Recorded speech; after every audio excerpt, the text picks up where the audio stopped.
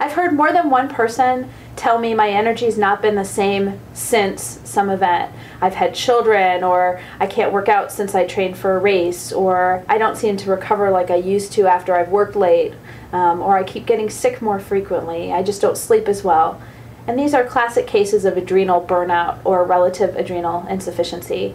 When you're pushing yourself either mentally or physically, you're exposing your body and your adrenal glands to a steady supply of stress. So if you're adrenally fatigued, you pump out just enough cortisol to keep on going, but once that stressor is taken away, the adrenal glands finally have a chance to sort of relax, decrease the cortisol stimulation, and that person's individually will crash. The adrenal gland function will decrease, and the symptoms of adrenal fatigue will emerge.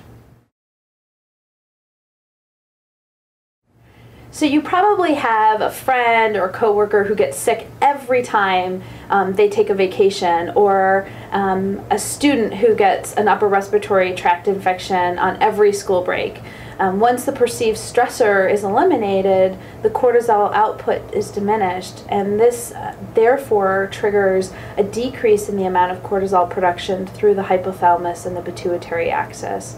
And this may be just because of the lack of stressor. There may be other factors that are involved in that. The exact cause is still being explored, but what we do know is that the way an individual responds to stress depends on many things: genetics, lifestyle, even your neonatal environment, and exactly how you've learned to respond to stress in previous experiences, etc.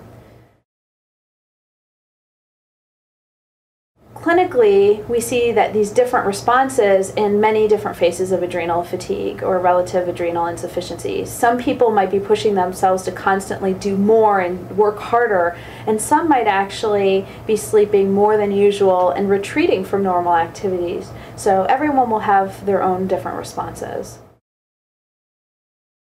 Measuring cortisol levels is the first step at successfully identifying adrenal dysfunction and adrenal insufficiency. Both high and low cortisol levels are associated with symptoms of adrenal burnout, so observing a patient's diurnal cortisol, or the cortisol 4 times throughout the day, is the key to accurately diagnosing this. ZRT's saliva test offers 4 times a day sampling, and once adrenal dysfunction is diagnosed and recognized, therapies such as good sleep habits, improving nutrition for the adrenal gland, a healthy diet, decreasing stress, and some gentle exercises are generally helpful and are recommended.